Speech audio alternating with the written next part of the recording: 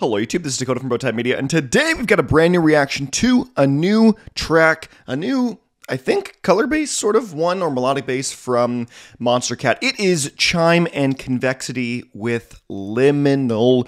This was the song that was voted on by the Bowtied gang to do a reaction video, so if you want to be a part of that voting, you can join the channel membership today. But let's hop into this one. This is a really interesting one because I'm a huge fan of Chime. I'm also a pretty big fan of Convexity. Convexity is a pretty lesser-known artist, I would say, especially comparatively to Chime, and I've been following them for quite a bit, and this is their first Monstercat release, which I'm excited for because I know that that's been a dream of theirs for a long time, and so way to go, Convexity. You made it, and with the track of Chime, and Chime is just one of the GOATs, so I'm excited to get into this track. Here we go. This is Liminal by Chime and Convexity. Tom, reports of missing persons have been pouring in from across the nation, leaving authorities scrambling for answers. The leading theory from specialists right now is that these were not abductions. Rather, these people ceased to exist on the spot. As you can see, CCTV footage captured in the county shows a man vanishing into thin air after a series of bizarre movements.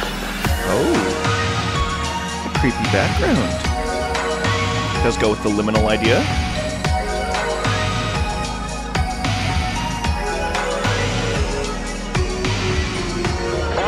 Sleuths are likening it to a phenomenon from video games where players can glitch their way out of bounds. Oh.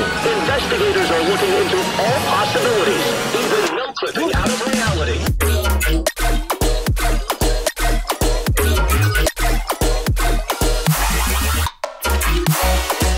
Very punchy.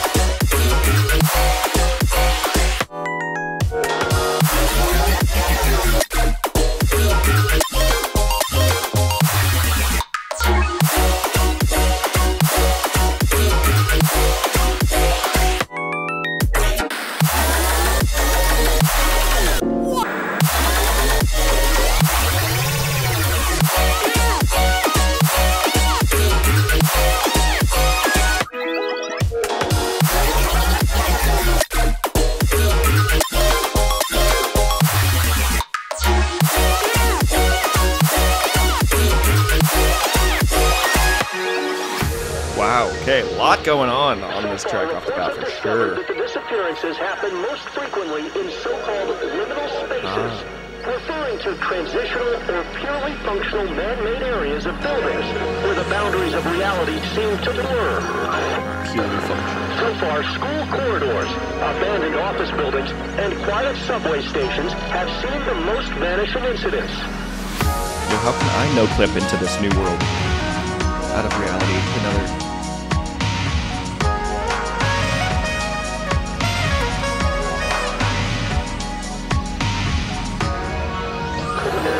Experts believe that the unique properties of these overlooked locations may hold the key to understanding the phenomenon, acting as gateways that disrupt the fabric of reality.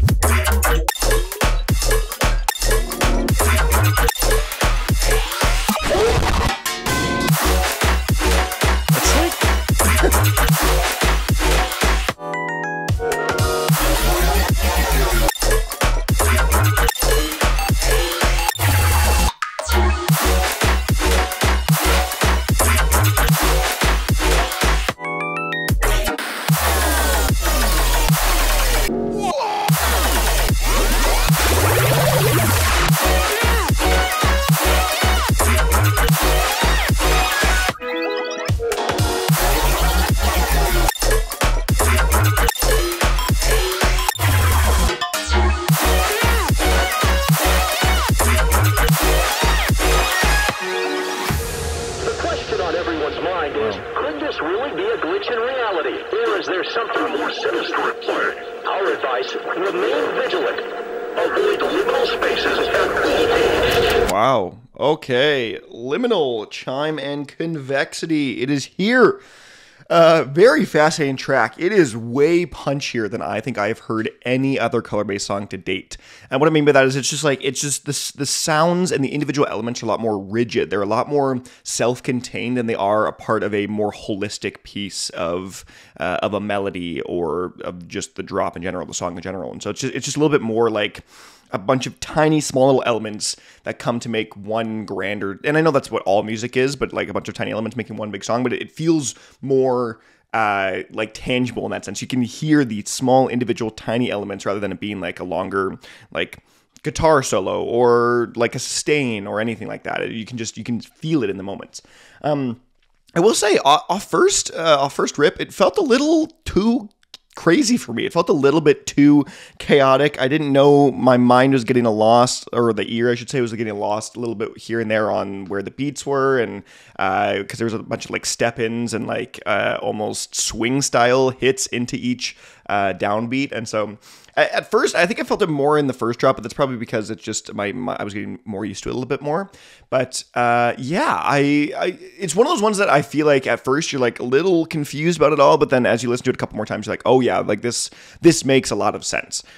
Topi, I think, is a great example for me, where I just like listen to his stuff at first and I'm just like, this is weird, and I'm like, okay, no, actually I understand it now with a couple more listens, and maybe it's just my my boomer ears. I don't know what that means exactly, but yeah, so that one I think needs a couple more listens for me to get into the real rhythm of the track, because it does feel very jagged. It does feel like I feel that rigidness in the individual drop elements. I feel it coming, and so I like the little sound design, or sorry, the storyline. I like the kind of style of this liminal space that is now also like abducting people. Like there's a reason for these liminal spaces now, and that's because these people are transporting to a different dimension. I think that's quite fun play on liminal spaces that I've explored a little bit, but not a ton, but feel like is something I haven't seen a whole ton. I don't know, is there a game out there that's something like that? But I feel like that's a specific like additive X Factor storyline to liminal spaces I hadn't quite heard up to this point. So I did enjoy that. I thought the song was great. I love the sound design.